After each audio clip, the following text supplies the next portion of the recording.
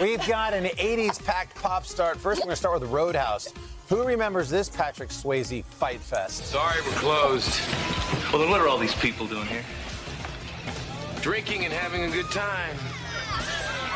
Well, that's why we're here. You're too stupid to have a good time. Oh, God, I love that movie. So good. Well, it's a cult classic. It's getting a new life thanks to a remake starring Jake Gyllenhaal. The first trailer for this came out yesterday, revealing a peek at the actor all bulked up and plays an ex-UFC fighter who takes a job as a bouncer at a Florida Keys bar. A friend of mine suggested I come talk to you. I own a roadhouse out in the Florida Keys. Lately, it's been attracting the wrong clientele. I can pay you good money. Judging by your car, you need that. Well, I like my car. Think about it. I know who you are. Elwood Dalton. Big fan, man.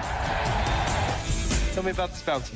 Yeah, it's all nice, like he's Mr. Rogers or something, but then he'll haul off. Really interesting guy, overall.